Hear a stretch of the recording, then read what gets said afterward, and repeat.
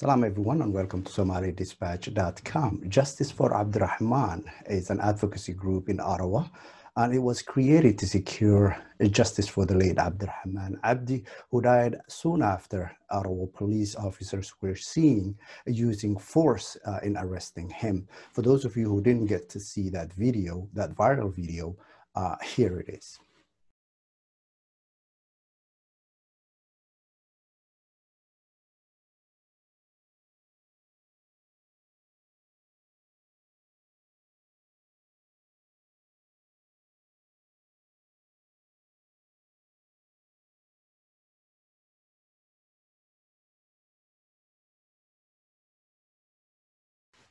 Soon after that video was shared and went viral, and Abdirahman Abdi succumbed to his injury at the arrest time, a justice advocacy groups in Ottawa got together and formed Justice for Abdirahman. Nimao Ali is a former spokesperson for the family of the late Abdirahman Abdi, and she joined us from Ottawa to talk to us about that issue and all the efforts that the group is putting in to secure justice for Abdirahman Abdi. Welcome to Somali Dispatch, Nimao Ali. Thanks for taking the time to do this with us and for our viewers. Let's just start by asking you, Ottawa, the nation's capital, is no different than other major urban centers in terms of police activity in the communities. What is that like in Ottawa? If you can give an overview picture to our listeners and watchers. Well, thank you so much. I really appreciate for this opportunity, and I would like to say salam alaikum to you and your audience. As you mentioned that the communication between police and community is really not any different than anywhere else, whether it's Toronto, Ottawa, or anywhere else in Canada or North America. Basically, what we're seeing more and more for basically those of us, I've been here in Canada for the last 30 years, what we're seeing is that making the Black man as a villain, and especially for Black Muslim men is basically being targeted as if they are a threat to the society, and they are always looking at their shoulders. And that has been an issue that a lot of community members try to voice, try to educate, try to build the bridges and work with, whether it's Ottawa Police or Toronto Police Force. But unfortunately, we've been seeing that it's an issue that it's not fully rectified, and basically our young man is paying for, our sons are paying for it. There's so many murdered and killed and arrested Black young men, especially Somali community and Muslim community, and their cases have not been resolved. So I would say it's a very difficult relationship. Of course, that those of our who are from Black community or activists or leaders or Muslims, we're trying to build the bridge and always sit on the table for dialogue, but it's a very tough relationship to maintain, and it's very difficult to see every headline that another young man, which is either Black or Black Muslim, has been killed or been, on the receiving end of police brutality. Right, and that I understand that relationship got even more difficult with the news of the verdict of Constable Daniel Montsion. We'll get to that. But just to go back to the 24th of July, 2016, you partially witnessed that incident where the interaction between the Ottawa police officers and the late Abdirahman Abdi. What do you remember about that, and what can you tell us about that? You know, it's one of those realities that you always read in the news that, a young man has been arrested and, targeted by the Ottawa police or otherwise. But I never thought that I would see it, with a person that I know and very close. So for me, that it was really shocking and terrifying. I just heard a huge bang, like somebody crying for his life. It was a beautiful Sunday morning. The windows were open just for fresh air. We live in the 4th floor in the building at the time. And just hearing the man cried out loud for the last, perhaps the breath or sound of his life, I just jumped out of bed and went to the big window and noticed him being on the ground. And at the time they were trying to handcuff him. And the first instant was like shock. And, you know, I just couldn't believe, you know, I'm a Civil War survivor. I came to this country as a teenager. I have 2 sons myself. It's one of those things that you don't expect anyone that you know, and you don't expect one of your sons or one of your brothers or one of your neighbors. So for me, it was absolutely horrifying and shocked to see that Abdirahman that I knew, that I used to see his smile in the elevator and would say salam, is the one who is lying down dead, bleeding on the hands of Ottawa police. So that was really shocked. But at the same time that, you know, we think bad things will not happen. And some of us, we dismiss when we see the murders or the police brutality of young men. So for me, I actually, witnessing it, realized that this is not something that we can close our eyes.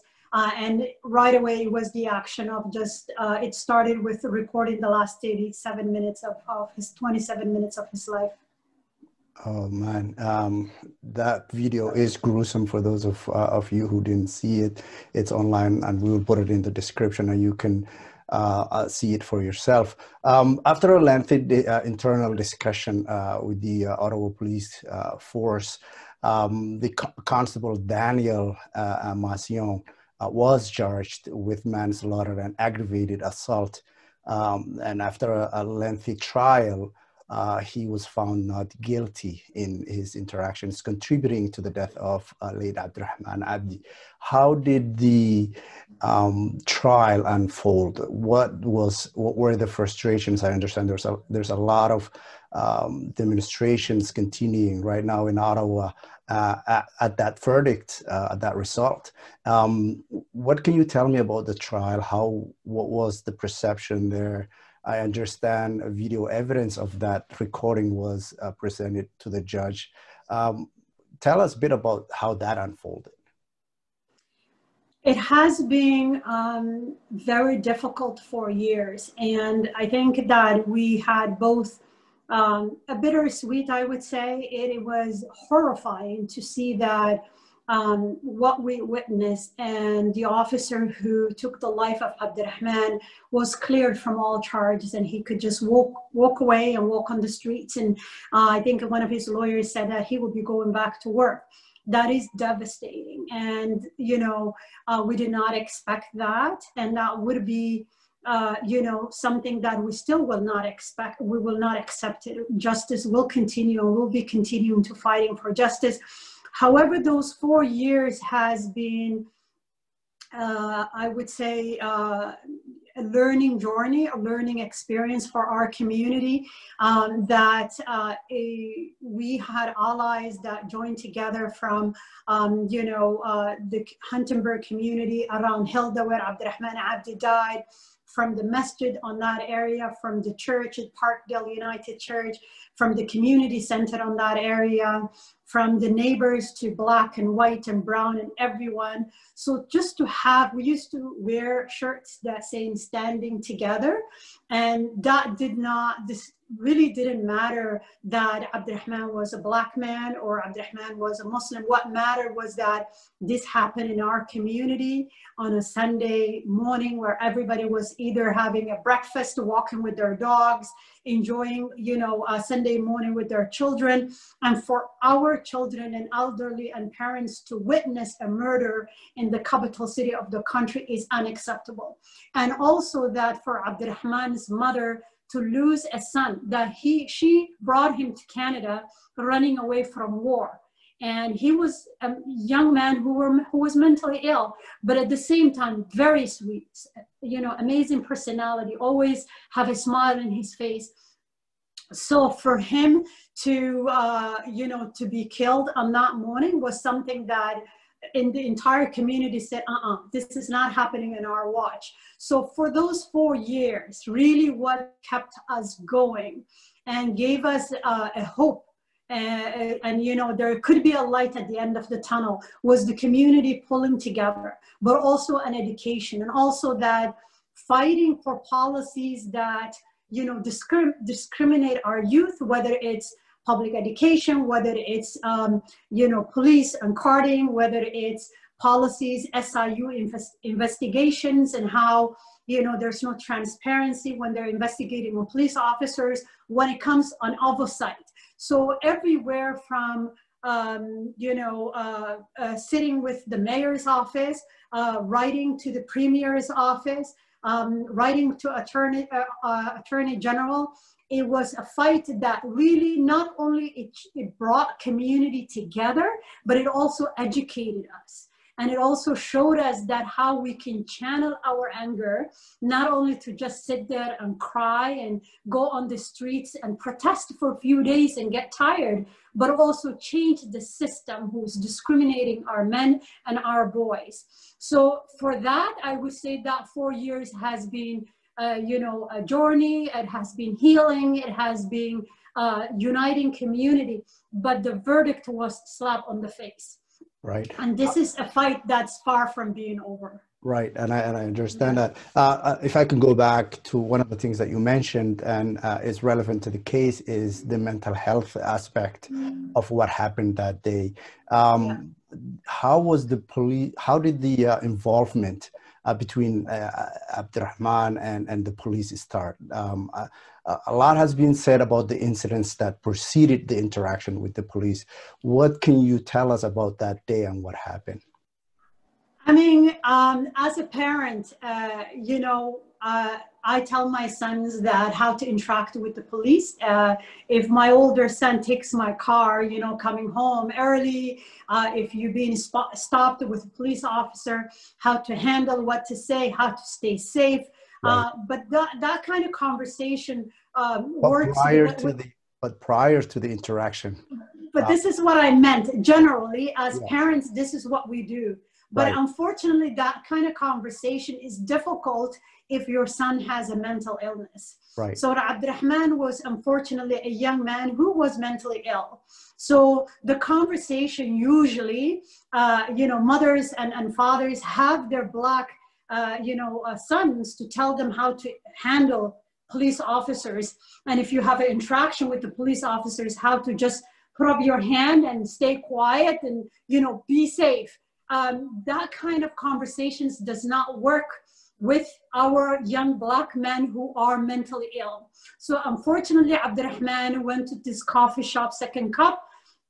We know that there is an incident that happened in this coffee shop. Regardless of what that incident was, Abdirahman didn't deserve to die.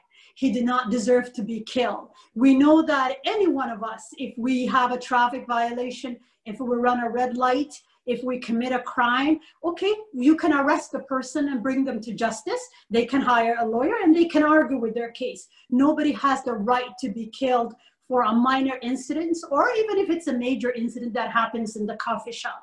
So apparently something happened in the coffee shop and police officers were called. Abdirahman, being a young man who's mentally ill and also a Civil War survivor, he got scared and terrified. So he tried to run back home where his mother was. And the moment they caught on him and they start beating, it was right on the front of the doorsteps of the home. So now this young man that we're talking about is, he never had any criminal record before, and he's not armed and he's running away. Right? So there has to be a way, and this is one of the things we're demanding for not only the Ottawa police, but all the police institutions or all the cities. There has to be a way for police officers to de-escalate situations, right, and to learn how to arrest for individuals with mental illness. And we know what happened in Toronto, among other all the cases that was before Abdirahman and after Abdirahman. So when we sat with one of the previous Ottawa police chief, we found out only 2 every 10 police officers have the training of how to deal with mental illness individuals or de-escalate situations. So one of our asks and demands are more training for police officers to learn how to not only de-escalate situations, but also deal with individuals with mental illness. Right. There's much is said about the underlying health conditions that Abdirahman had alongside with the mental illness and how it may or may not have contributed to his death. What can you tell us about that? What did the autopsy show? What was the overall, results of that investigation? Well, I mean, to it. Abdirahman's mental illness and his conditions and his medical records are private to his family. It's not something we can talk about. Right. But one thing we can say for sure is that he was fine and he was taking his medication and walking around and interacting with my own children and the children in the building. And as neighbors, we never saw him as a threat. He was always polite, smiling, quiet, kept to himself. And what happened to that morning was unacceptable, and he didn't have to die. I mean, justice, it's just appalling. Well, every time I think back, I just lose words, because the image of him laying down on those doorsteps bleeding and his mother crying and her son never coming back is just so horrific. And it's something that I wish no parent ever experiences that. Having said that, parents around the country and perhaps in the world continue to feel that threat within their family spheres. What can you tell? These incidents, though they're getting closer and closer to home individually, there's a broader view of communities and families thinking, oh, that happened in Ottawa, or that happened in Minneapolis, or that is currently happening in Nigeria. So what is needed as a prevention within the communities to have this conversation prior to incidents like this happening? Is there a value in starting that conversation? I think that, I don't know if I can say it right, and I will not translate. They're saying in Somali that, something like that. Right. That what happened to Abdirahman could happen to anyone. It could happen to my brothers. It could happen to anyone's husband. It could happen to anyone's son. So this is affecting all of us. Right. I think I was one of those parents that stayed quiet prior to Abdirahman's case. Right. And I think, especially to be specific, in the Somali community, when a Somali young man is being arrested or apprehended or is a victim of police brutality, there's this notion of, he was at the wrong time at the wrong place. Was he in the nightclub? Was he drinking? Was he using drugs? Did he had a criminal record? But what I have learned and came to terms as a mother is that those are actually irrelevant. We have communities that, in any community, when their sons, go to addiction, they take them to rehabilitation and they make man out of them. And they give them second chances. Why our boys don't deserve that? So I think the Muslim community and Somali community need to wake up and accept their sons for who they are, regardless of any kind of life choices that they make. They're human beings, their lives needs to be protected. And if they are, in trouble, or if they're drinking, or if they are, using drugs, there is methods of rehabilitating, but they should not be treated as a lost cause. And none of them deserves to be killed on the hands of people who are supposed to protect them. So I think we need to come together and put those stereotypical, like a lot of what I notice is that even the Somali parents who lose a son, out of shame, they will hide. So, the Somalis say that we should speak out. We should seek for justice. It's okay if a child makes mistakes. We are the one who brought them in North America where everybody's drinking and using drugs. They're dealing with a lot of issues that forces them to use substance, sometimes to numb their pain.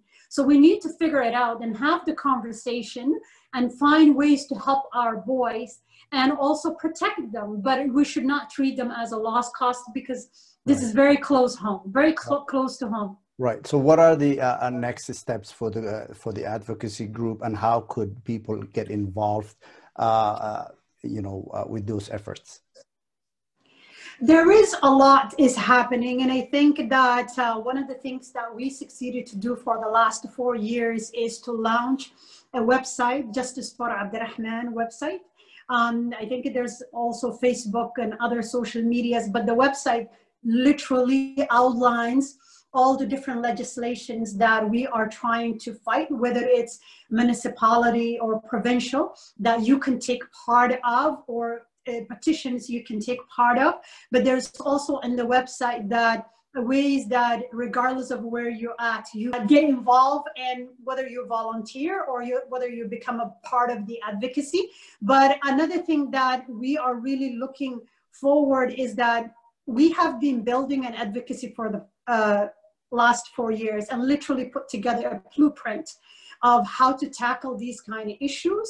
And we are more than happy to share in any city who are also wanted to initiate, and wanted to formalize this. The group who is leading Justice for Abdirahman is a group of young, majority of them are Somali Muslims, but lawyers, professionals, civil servants, nurses, educators, who got together every day after work on weekends to do this. So we can all do this.